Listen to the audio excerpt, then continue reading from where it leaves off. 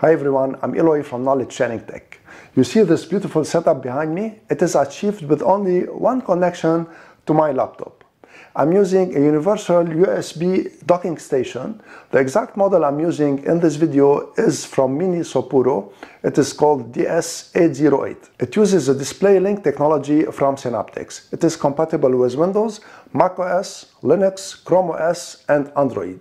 It's true that I'm using Windows in my video, but I wanted to talk a little bit about Mac and especially the M1 and M2 chips. So this DisplayLink device will help you overcome the limitations of the displays on your Mac computer, and you can have up to 3 displays on your Mac computer.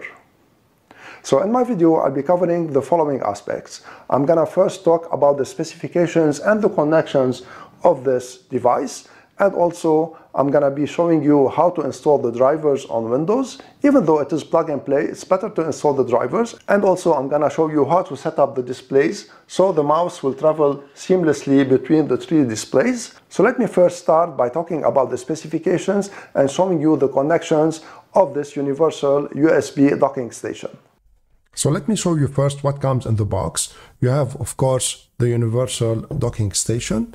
And you have a very good quality USB-C cable, and you have the power adapter, you have the user manual, you have a USB-C to USB-A converter, and I'm gonna talk about the limitations of this one shortly. And you have a USB 2.0 key that is 1 GB that has the drivers and the manual for this device. Let me talk now about the connections and the specifications of this device.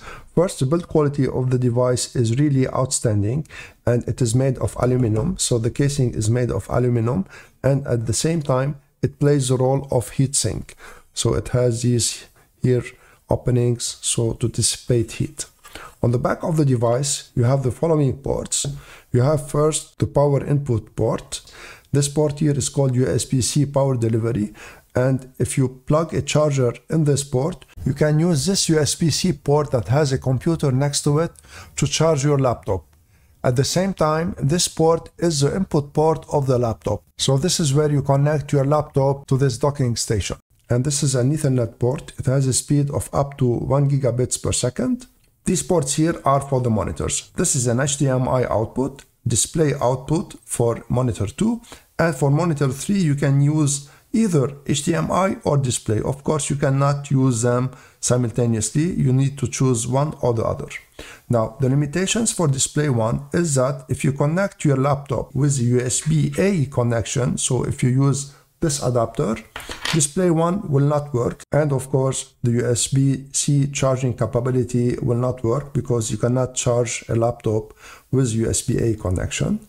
Now to talk about the specifications of the monitors, each one can go up to 4K 60 Hz. Now if you have display version 1.2 on your laptop, the display 1 will be capped to 4K 30 Hz, but the other ones will keep on working on 4K 60 Hz.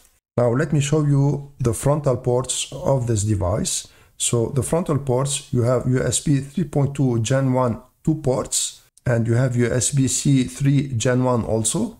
This is here for audio, and this is USB 2 and this is USB 2. So these 2 ports can be used, for instance, either for your keyboard, your mouse, or for your webcam also, and they work seamlessly. Before connecting your laptop for the first time to the DisplayLink docking station, it's better to install the drivers. I'm gonna show you here how to install them for Windows 11, but for the other operating systems, it's almost the same. So you need to go to Synaptics website. So here's my web browser. Go to Synaptics, and then here click on Downloads, and scroll until you find your operating system. So for Windows here, click on Windows, and then scroll, and then click on Download, and then accept the agreement. And here it is downloading. So now we need to install the driver. I'm gonna click on Open File, click on Yes. And this is the installation of the driver underway. So click on Install here. And here it's asking you if you want to install the DisplayLink Manager. It's a good idea to install it. Check here and then click on Finish. And it will take you to Microsoft Store. And this is the DisplayLink Manager. This is an optional installation, but it facilitates the management of the displays. So now I'll be showing you how I'll be connecting all the devices to the docking station.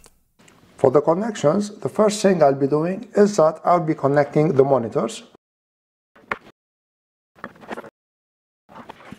This is the front of the docking station. I'll be connecting the mouse and the keyboard to these USB 2.0 connections, and the audio here, and the audio speakers USB power delivery, and then here I'll be connecting my Logitech webcam. And now once everything is connected, I'll be connecting the input and the power. So these are the three cables. The first cable is the laptop input, and the second cable is a charging USB port, and then the third cable and the last one always connect the power, and this is the power connected. So here's the device connected on the front, and here are the connections on the back. So now all you have to do is to connect the laptop to the USB-C cable on the docking station, and you're gonna see that the displays will light up.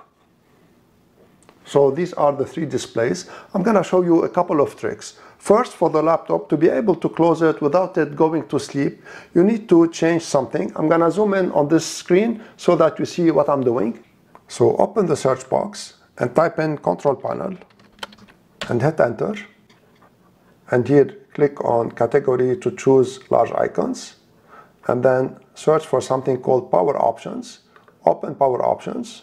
So here you have something called Choose What Closing the Lid Does. Click on it. And here for both on battery and plugged in, when I close the lid, choose Do Nothing. And this way you can close your laptop without it going to sleep. The other thing I wanted to show you is how to configure the displays so that your mouse can travel from one display to the other seamlessly like this. And here on purpose, of course, I put the mouse pointer very big so that you can see it. So let's open DisplayLink Manager. So click on the search box and type in Display, and then here choose DisplayLink Manager. And under DisplayLink Manager, click on Video Settings. And here under Video Settings, make sure that the display that is in the middle is selected as a main display. So click on it and then choose here, make this my main display. And make sure that the orders of display is 1, 2, 3 or 1, 2, 3. And this way you can travel your mouse from one display to the other seamlessly. By the way, if you want to check out this DisplayLink docking station from Minisopuru, I'm going to leave an Amazon affiliate link in the description below. If you make a purchase using my link, I will gain a small percentage at no cost to you, and this will help my channel greatly. I hope that my video will help you in your decision in purchasing a universal USB docking station, and it will help you also in setting it up. I want to thank you all for watching, and if you like this video, please share it, subscribe to my channel, and give this video a thumbs up. I would really appreciate it, and this will help my channel. I'm Eloy from Knowledge Sharing Tech. Thank you for watching once again, and see you in the next video.